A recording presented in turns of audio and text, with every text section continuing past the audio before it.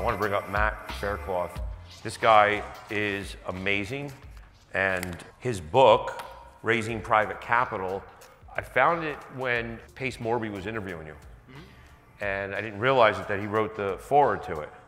And I know Pace Morby is just a guy out there, and he's a machine in raising private capital and doing things creatively. Yeah, so Matt Faircloth, the book's called Raising Private Capital, and it's a bit of the story of how Liz and I and our company, the DeRosa Group, expanded to, we're at about just 1,800, 1,900 units of multifamily, and started at a portfolio in Trenton, and through raising money out of our own network, built it up and over and over and over again. And I now sit on top of a company of just about 12.5 people that we're fully integrated. So we run and manage multifamily all across North Carolina, Kentucky, Pennsylvania. Used to be Trenton, no longer Trenton. We sold our last Trenton property actually a couple weeks ago. But some of those properties are in here as examples. Oh yeah, there's. Liz and I could write a book called The Trenton Chronicles, and that is all kinds of great stories from the town gave us, and just a couple of gray hairs too. Yeah, a lot of those stories are in that book as well. And just to underscore it, Eric, and to you guys, the book's premise is that we all know people with money. Liz and I, we expanded beyond it, but our first couple of million in capital that we raised for equity for deals were all people that we knew. And I promise you, Liz and I are not like members of a country club, or these aren't like uber wealthy people that we happen to hang out with.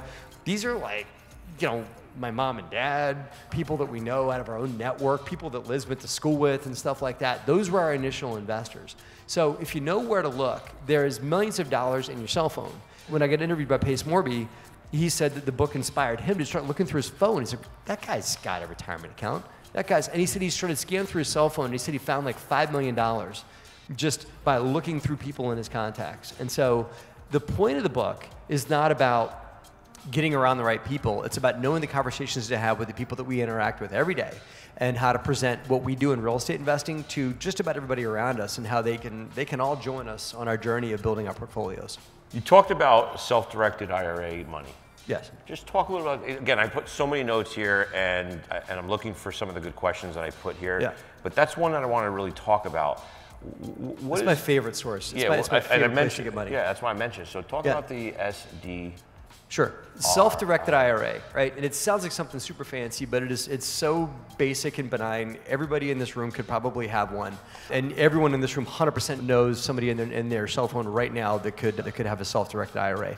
All a self-directed IRA is a former 401k. So if someone used to have a job working for company A, they leave that job, they get laid off from that job, they retire from that job, whatever it is, that 401k is now automatically an IRA. Right? It's a retirement account for a company you don't work for anymore, right? That's an IRA. You can roll it over for a couple $100 to a self-directed IRA custodian, right? Any IRA, Roths, all those kinds of things can all get rolled over to an IRA custodian. And this isn't like the Vanguard, the Fidelities of the world. Those guys are going to put you in mutual funds based off of Wall Street. But an IRA can be invested in many, many things outside of Wall Street. Right? You know what percent of IRAs are invested outside of Wall Street? No clue. Somebody guess in the room. It's 4%, right? And there are trillions with a capital T of dollars in IRA accounts in the US, right? The number that I saw is that we can move that number by 1%. It moves like $200 billion into real estate investing, or into anything, right? An IRA can own bars of gold. An IRA can invest in private partnerships. That's what we do. An IRA can be a lender on real estate. It can do all kinds of lovely things outside of owning a mutual fund, where half the profit goes to Vanguard, right? So, and everybody here knows somebody who used to work at this company and now works at this company. Right. So what's the conversation you have with someone like that? I've done like mock just pitches with people and stuff like that. But in essence, it's just you congratulate them on leaving the job that they used to have. By the way, most people I've talked to, like, oh, we're at the level now, luckily, that at DeRosa Group, we get phone calls regularly from people that want to invest with us. And so my team will get on the phone with them and say, well, what do you want to, well, I've got, 25K, 50K sitting in a CD in cash, and I want to put that to work. And we'll say, well, okay, great. We can put that to work for you. Tell us about your other assets. Well, this and that. What about your house? Well, my house, I paid that off 5 years ago. Okay, great. put them in a middle note, because the three places we talk in raising private capital that money could get put to work in real estate investing is real estate equity. 30% of primary residences in America are free and clear, right? 30%. That's all that could 100% be put to work into a real estate deal. Cash as well, and IRAs. And when we talk to these investors, we're like, well, yeah, the house is free and clear. Great, let's talk about that. Now, what about your retirement accounts? Oh, yeah, I have a retirement account, but that's with Vanguard. Sometimes they forget they have IRAs, because you don't think about it. It's just sitting there, just floating, and they get a statement once a year. Yeah. Well, how much is in that? Well, that's got 250 grand in it, but I can't really do anything with that. And yes, you can. You can do that. So it's an education piece, Eric, in that the conversation is 100% teaching those around us that there is another way besides Wall Street, that you can take your money and put it into other outlets, many, many other outlets besides Wall Street, and build your wealth through real estate investing, and maybe get involved in a fix and flip that you drive by on your way to work every day, and your money's just more tangible, closer to you than it is not sure what it's doing in Wall Street. Let me ask you this. So you have the self-directed IRA, and that's an opportunity to guide people into your world, right? Yes. To say, look, there's another way to invest your money. Yeah. What's the next best way? I mean, what's your next? Besides self-directed? Yeah. Well, what's your next favorite source of cash? Because my least favorite is real estate equity. Because real estate equity, the way you unlock that is with a home equity line of credit. Those used to be a lot cheaper than they are now, And I mean, Liz and I have a HELOC on our home, and we take that HELOC and put it into hard money loans. So, and that's, if you guys have a home with a lot of equity in it, get a HELOC, and for goodness sake, put that money to work. That money's it's dead money just sitting there not making you anything. Liz and I make $1,000 a month on a HELOC that we have and do a hard money loan with a friend of ours. But my second favorite is cash, and the reason why cash is my favorite is because there are a lot of benefits that cash presents in equity. In the book, what I talk about, Eric, is I don't have favorite vehicles. I have a vehicle that's my favorite for the investment you're putting it into. So IRAs, my favorite thing to put those into are hard money loans. We have a debt fund that has a couple dozen hard money loans out there.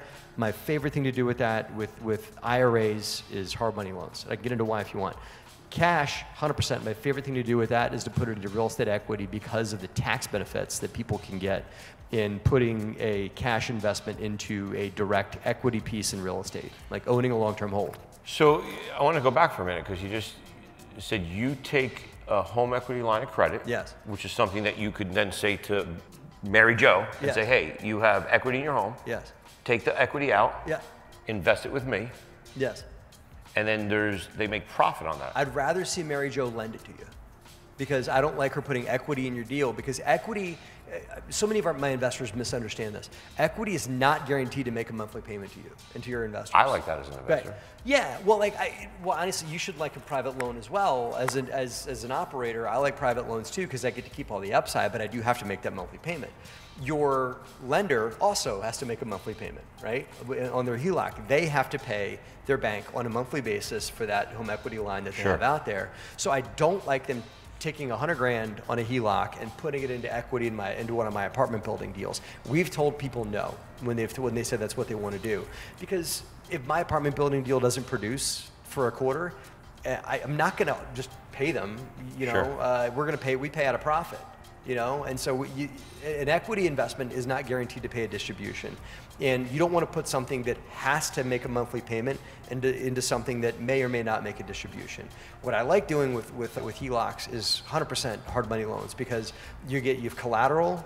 Yeah, you're taking, sorry to get all techie guys, but you're putting collateral on your home, right? So you might as well invest it in this other thing over here that has collateral as well, right? So I'm putting a... Safe. Yeah, it's safe. And it also has a monthly payment. So if I'm making a monthly payment to my bank for $400 a month, and I can lend it to this person over here that's going to pay me $1,300 a month, I can make that arbitrage in monthly payments, And if they don't pay me, I have a lien on that property. And if I don't make my monthly payment, they get a lien on my property as well. So at least I'm kind of transferring that collateral to the other property, if that makes sense. It does. Yeah. So that's my favorite thing to do with home equity lines of credit. And when you say cash, yes, I know it sounds... Savings accounts. Yeah. Okay, so money's sitting in the bank. Money's sitting in the bank. Yeah, And if we're all blessed enough, we all got money sitting in the bank, right? and so they're earning a whopping 3, 4. 1, 2, 3, whatever Yeah, it it is. used to be like a half of a percent. Right. Now And, it's and like, it'll go back down a little bit when the rates change. Sure will. Already has. So what are they doing with that money? What I suggest that they do is that they put that, and this could happen, it doesn't have to happen into one of Matt's apartment building deals. You know, we're buying a 36 unit right now in Wisconsin, right? So it doesn't have to be an investment in that deal. It could be the investment in, like, I'm gonna pick on you. I always pick on the people sitting up front. I'm sorry. Your duplex, right? So she's buying a duplex or something like that. Somebody could be an equity investment in that duplex and that whatever they have in cash. And there's no law that says that there's minimum investment or whatever it is. If they have 10K, they could invest 10K into your duplex deal. That's it. What's the difference between a joint venture and a partnership? Okay. Joint venture is where Eric and I do a joint venture. And this is where you do half the work, I do half the work, and I have some sort of like sweat contribution into the deal.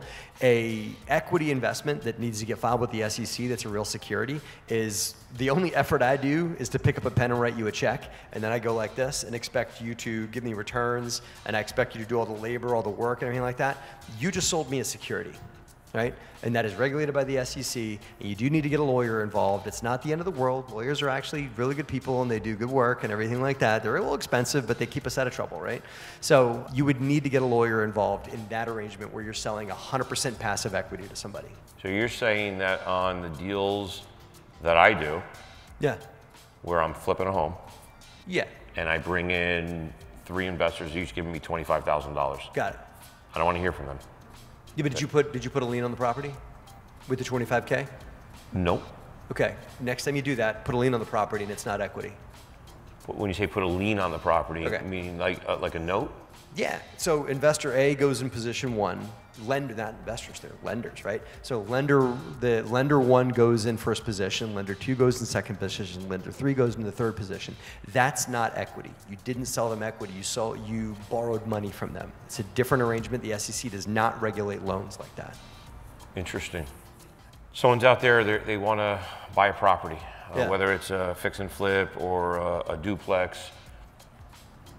Who do they go out and see? I mean, you say they're in their phone book. So, Yeah. So who are they looking for in their phone book? Who would you advise the hottest lead in their phone is?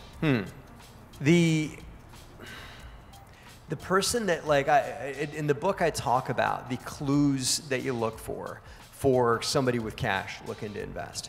And you look for somebody like for real estate free and clear. Like Liz and I started with debt, borrowing money from people for fix and flips, and also doing the BRRRR strategy, which was much easier back in the day when rates were lower.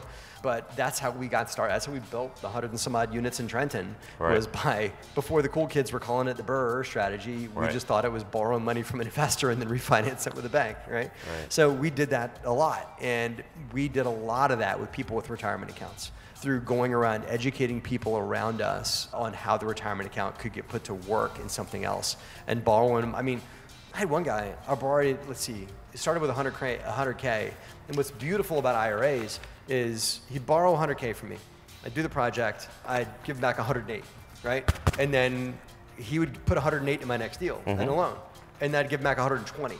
Then he'd take 120 in my next deal, and before you knew it, this guy was running around with 160K in his retirement account. That 60K was all recycled interest that I had paid him, and then he'd put back into my deal. So he was able to compound his retirement account, all tax deferred in his little retirement. He didn't pay a nickel of tax on any of that gain that he made. On the gain that you helped him make? Yes. How so? Because it's a retirement account, right? IRAs, that's the beauty of IRAs, is because it's all tax deferred. This guy was 52, 53 years old at the time. And so he was just taking his retirement account, putting it to work in my deal, and I would pay him, like I said, $8,000 in interest, and I was able to negotiate that I didn't pay him any of the interest till the deal was done. I didn't make any monthly payments, I just paid, because it's a retirement account, right? Now, if you're borrowing money from somebody with a line of credit, a HELOC, if that's their vehicle, you need to make them monthly payments so they can make their monthly payments. But with a retirement account, you don't necessarily need to make a monthly payment, because what are they going to do with it? You're throwing it in their retirement account, you're almost making a problem, you know? So I would pay him the full $8,000, and then he'd have his initial seed capital back, $100,000. Then he'd have the $8,000 I paid him in interest. Now he's sitting on 108. The $8,000's his profit, his interest on the deal. Now he can put all that back into my next project. And so he can compound and make interest on the interest that I was paying him. Wow. It exponentially grow. Did you get that? I didn't realize that if somebody is, so that's the self-directed IRA? Yeah, it's right. And what's magic about it is they don't pay tax on those gains. Exactly. Yeah, it's all inside that little bubble of the retirement account. Yeah, I have a friend in here. He's actually not in here. Maybe he's in the other room, but he's invested in 3 or 4 of our last deals, and he's like, "You're gonna W-9 or 1099 me." 1099. 1099 me. So we've been doing it that way, and I guess if he had taken that money from a self-directed IRA, that's right, and then puts it back into the account. Yeah, you're gonna borrow the money from him, then you're gonna pay him the interest and his principal back into his IRA. You know, the IRA is not gonna pay taxes because it's a tax-deferred vehicle, right? Like amazing. Yeah, that's what's great about it. Wow, so he gets to save all that tax money. Yeah, he does. I'm sorry he's not here. Hopefully we're recording this. I know. He's gonna have to pay more taxes. So look, before we head off, what would be, if I'm speaking to somebody who, you talk about someone in here who comes into a bunch of money, right? Inheritance. How do I approach that with class? First, like, I have put money to work for people that had insurance settlements, that lost a family member, and I helped them put the money to work. And you can't show up like an ambulance chasing, you know, because you got to show up like you want to help and give them, and like legitimately, you know, I approached it with, you know, condolences and love and like, you know, how can I help you? And this is in some way a blessing, but in another way, it's like a problem where you're like, oh, geez, what am I going to do with this? You know, it's the same way that you would if you're buying a home directly from someone through an estate sale, right? You're not a vulture, you're trying to help them, right? Like, how can I help you solve this problem? Because as much as like it's a legacy hand down to you, it's also in some ways it's a bit of an albatross, right? So how can I help you solve this as quickly as I can and put this to work? And so what I look at it, when I look at things like that, I say, okay, I can put this into a private loan with you. I can put it into a real estate equity. You can buy a piece of this apartment building deal. This is what those returns would look like. This is what the effort you would put forth would look like. And, you know, I just present them with options. Because most people out there don't know that there's options outside of Wall Street for investing. That's the bottom line. And it's up to us as capital raisers to be educators. And I know I'm watching the clock here. We're running a little low on time. I want to just point it out to you guys. That I hope you guys all check out my book. And I was going to say, you got to get this guy's book. It's amazing. For the realtors in the room, I'm going to give you a copy of it because you sat up front and I let you pick on me. Because I picked on you. So, yeah. And Raising Private Capital. It's called Raising Private Capital. So you win. And I got one more up here. But the point is, for my realtors in the room, right?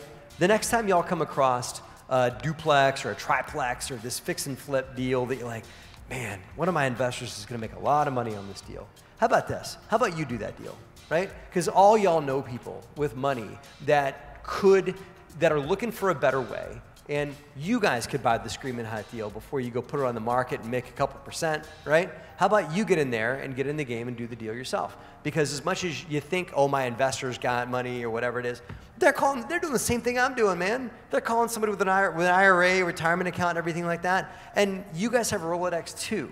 Right? So to all my realtor friends here, I'm not telling you to stop being realtors and start being full-time investors, but you could also do really great deals that come by your plate by using the technology that's in this book. The end. That's amazing. Give him a round of applause. And Matt and his better half are going to be over there. Don't everyone leave, but there's going to be enough room in there talking about investing with your spouse. So thank you, brother. Check out his book, Raising Private Capital.